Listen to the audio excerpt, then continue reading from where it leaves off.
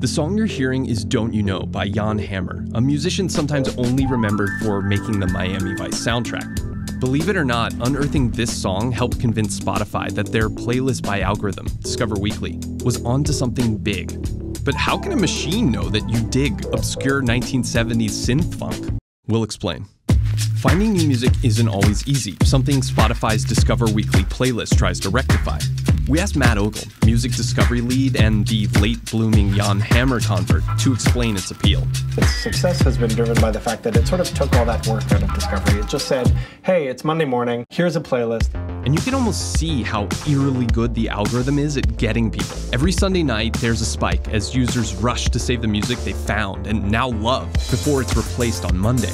And that accuracy is due to what Spotify calls the Cyborg approach. I think it's a fool's errand to try to build some big computer brain that eventually will understand music better than a human. It's our users or our editors who spot something first, and then it's the algorithm's job to amplify that.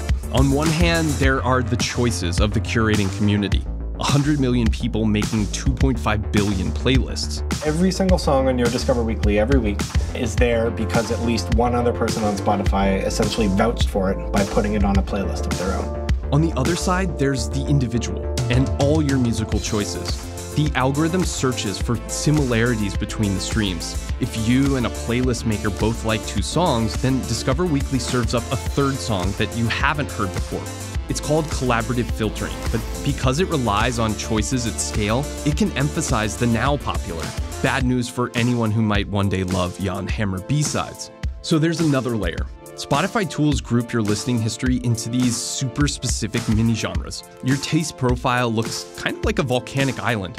It shifts, but around its peaks are your current musical favorites. The playlist match songs Discover Weekly locates for you are confined to the foothills of what you already listen to.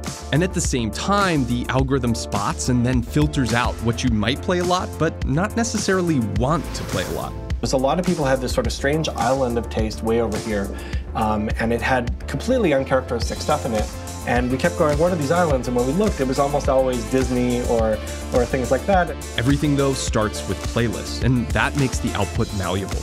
Dormant songs from the 50s and 60s have suddenly appeared on Mondays as newer artists sample them and users curate them. So even though it may not exactly feel like your old mixtape, Discover Weekly is giving you something that originated with human musical choices, just amplified.